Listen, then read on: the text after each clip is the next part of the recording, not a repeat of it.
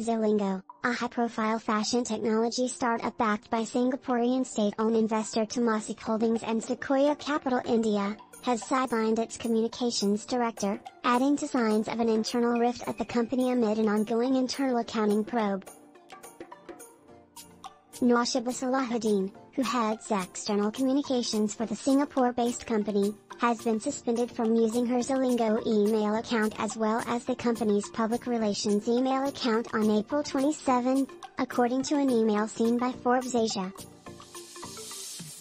Salahuddin, who was also said to have been barred from using Zilingo's internal communications platform, was informed by the board that her emails to various third parties were detrimental to the best interests of the company, the message shows.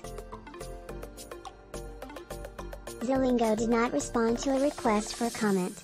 The board's latest action comes as Zilingo is expected this week to wrap up the ongoing internal accounting probe. A $200 million fundraising round managed by Goldman Sachs in February had sparked questions among investors as to how the startup books revenue from its clients. Zilingo said its major investors had authorized the board to suspend co-founder Nkiti Bose from her duties as chief executive officer pending the outcome of the investigation.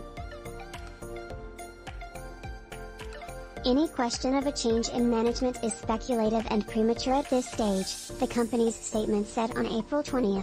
Temasek, one of Zilingo's biggest shareholders, had earlier expressed support for the investigation.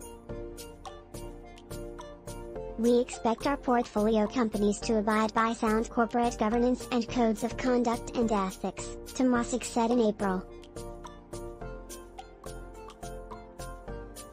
"We are therefore supportive of the board's investigation into the complaint as part of good governance, to safeguard the interests of the company." Zilingo was co-founded in 2015 by Bose alongside Dhruv Kapoor, Zilingo's chief technology and chief product officer.